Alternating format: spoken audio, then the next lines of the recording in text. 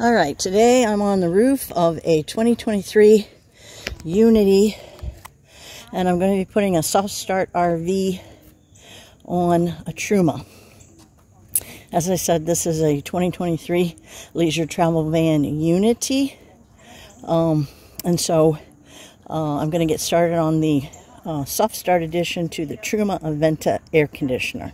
The main reason you want to install a soft start on your air conditioner, whatever you have, Truma, Dometic, Atmos, whatever kind of air conditioner you have with your leisure travel van, because the soft start actually reduces the amount of amperage it takes to start the compressor. So that makes it easier for shore power to run it, for your generator to run the air conditioner, for batteries and inverter to run the air conditioner. It basically makes it to where you can run it off of a 15 amp outlet, and if you want to use your inverter battery charger and get some battery charging at the same time you're running your air conditioner, you can run it off as low as a 20 amp shore power breaker. So it's really adding a soft start to your air conditioner really gives you a lot of flexibility in terms of what power sources you can use to run your air conditioner. So if you install a soft start on your Dometic, then you'll be able to run it on as low as a 20 amp shore power outlet. And for the newer air conditioners like this Truma or the Atmos, you can even run it on those on a 15 amp shore power outlet. So adding a soft start really gives you a lot of flexibility for you to run it off of any power source. So it is a good idea to install one.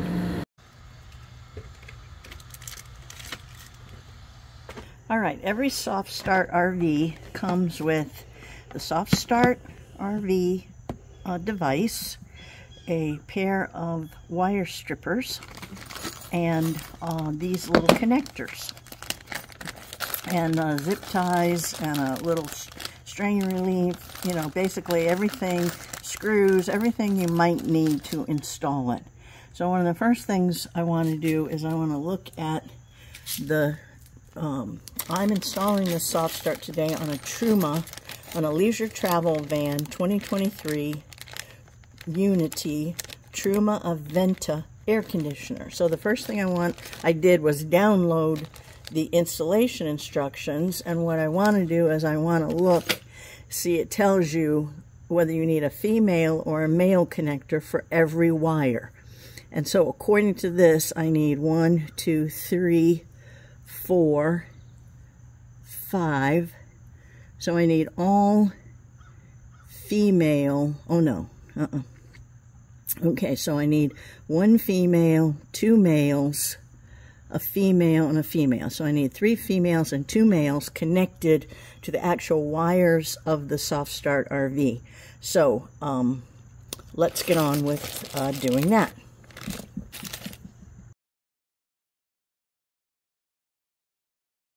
I'm just going to take each one of these red wires, and I'm going to cut off some strands because it's too long, and I'm going to put the corresponding connector on. In this case, for the Truma, you put a female on the red wire, and then you crimp it, and you pull on your crimp, make sure you got a good crimp. Okay, so then the next color is brown, and brown gets a male.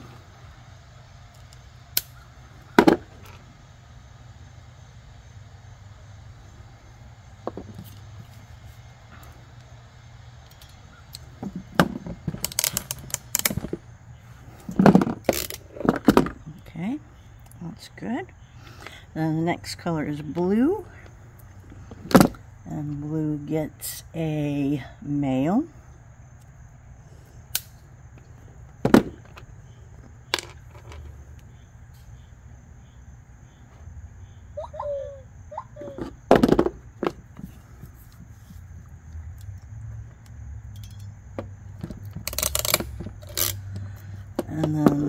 next color is black, and black gets a female.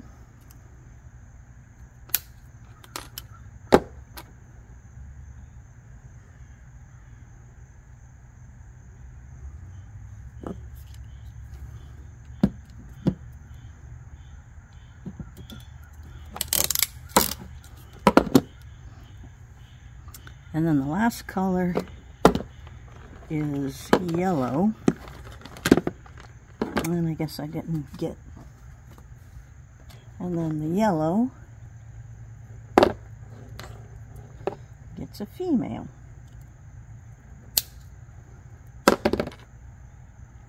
So it's best if you basically take care of the crimping and putting the connectors on before you get up on the roof.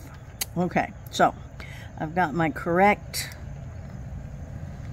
connectors on, 2 males and 3 females, just like the instructions told me. And now we'll see what we run into when we get on the roof. First thing we need to do is remove these Torx head screws. So there are 2, 4, 6. Now this will be my first Truma, so I'm going to have to take a little time, make sure. I'm not sure what's under this little cap, but they've put Dicor or something on it. Okay, so I'll get my tools and get started. Okay, under these little pieces of Dicor on these corners is another screw. I'm not sure why they covered these front corners with a Dicor spot, but anyway, I've got to remove that so I can get those screws out. Cover easily lifts off. I'm just going to roll it over on top of the solar panel. Okay, and then this top should just pry off.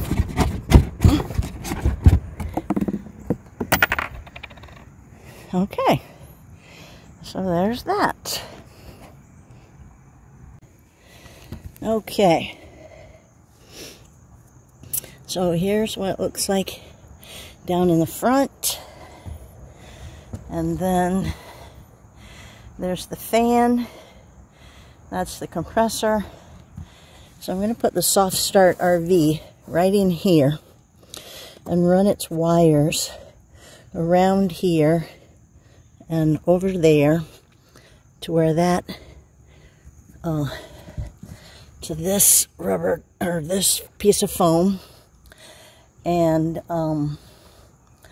make the connection. So I've got to remove this one. I think it's this, should just remove this one screw to open up this control box. So I'll get on with that.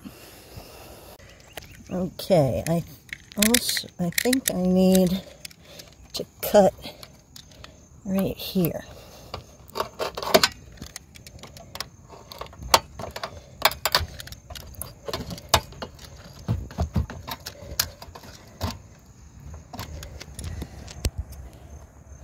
So let me investigate. I've got more screws evidently to take off because this isn't just lifting off. I see one down there. So let me figure out how to get the cover off. Okay, so this actually lifts up, and there's a screw on this side and a screw around on that side. And then once you take out 3 screws, so this screw, and the screw around the corner here, and this just lifts off.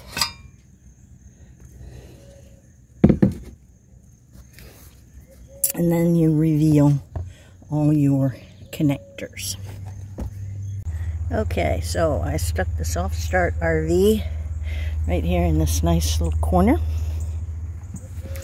I cleaned the area off good. And make sure you press it down so it's not going to come off. And okay, and like I said, I'm going to route my wires over there, and that's where I'll be making all the connections. So I'll be putting some zip ties on this and getting this all squared away, and then I'll get on with my connections. Alright, so there's my zip ties. Now I'm going to go around that end and see about making my connections.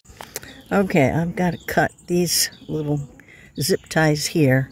This is the capacitor, so I've got to free up some space so I can pull this cap off of here and let the wires pull through so I have room to work.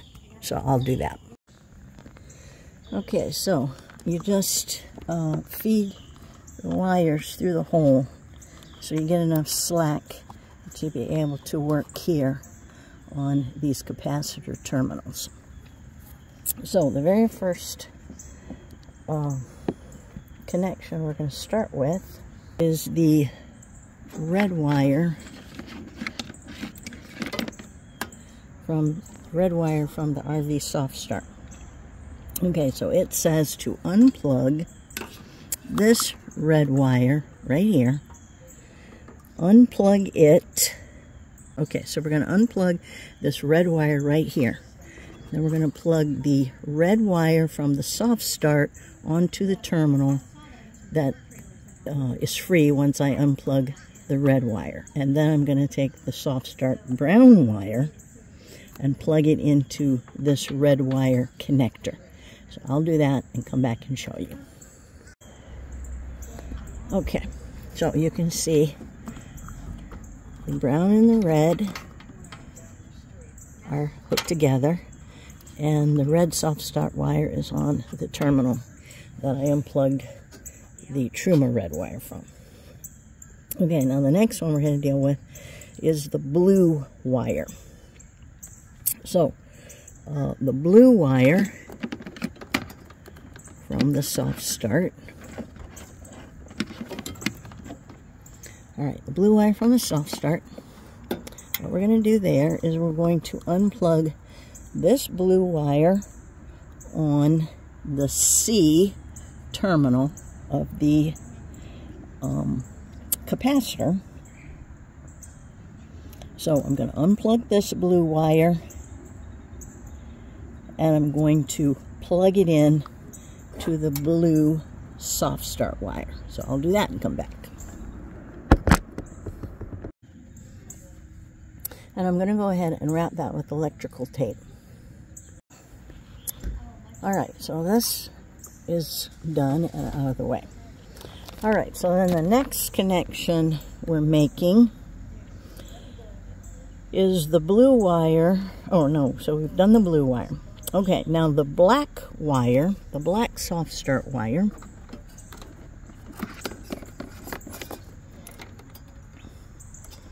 it actually plugs right back on to that terminal that we removed the blue wire from. So I've got to thread the black wire in through this cap so I can plug it into that terminal. So I'll do that and come back.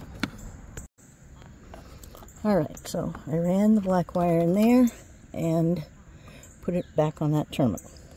Okay, so the very last wire that we have left to deal with is the yellow.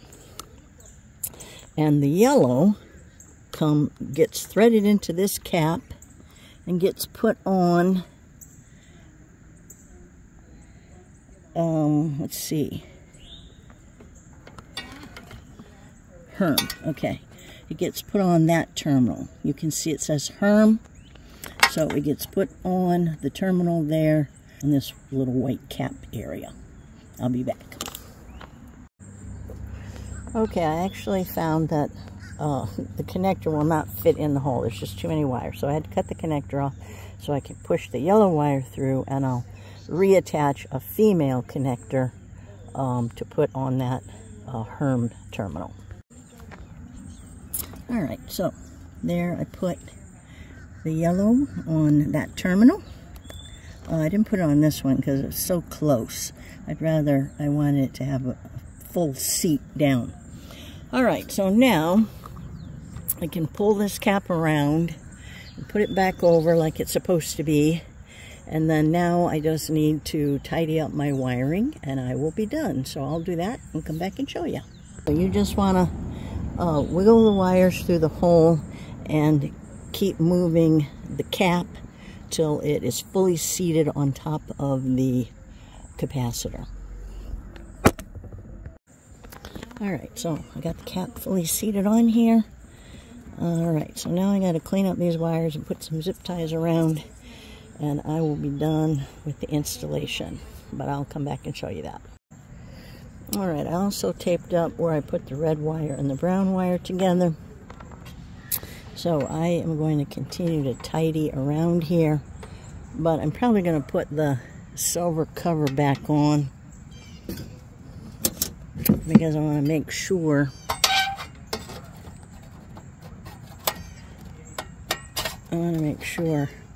I get my wires out in the cutouts so nothing's pinched. So I'll keep moving with this. Alright, so there we have it. Got my wires zip tied. I've got my cap on for my capacitor. I've got all the wires pulled down over here. And it all fits back the way it's supposed to. So now I will reinstall the screw that was here, here, and over around this corner. And I will be done and ready to test it. Alright, you can turn it on. Okay, we're starting it up. I'm looking for these little lights. It says it takes 3 to 4 minutes for the green light to come on. So I'm just waiting for the soft start lights to show up. Sounds like the fan is just running on the Truma.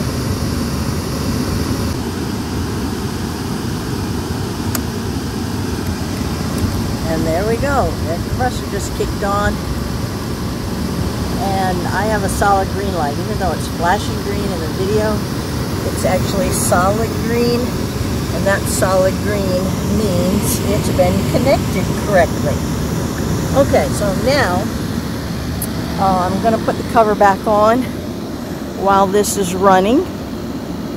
And Truma, or SoftStartRV says to basically turn the temperature on the thermostat down to an ambient temperature, you know, like around what the outside temperature is, so the air conditioner will actually cycle on and off. It needs to do that to go through a learning process, and so you let it run for a half an hour like that, and then it's all set up. So I will get the cover back on and show you. Alright, I have the interior foam cap back on with its 2 screws, and now I have this cover back on with its 8 screws. And when I get these 2 front screws put back in, I will squish the die core back over them. So I'm all done. I'm just going to put these screws down, and the Truma Soft Start installation project is completed. Adding a soft start really gives you a lot of flexibility for you to run it off of any power source. So it is a good idea to install one.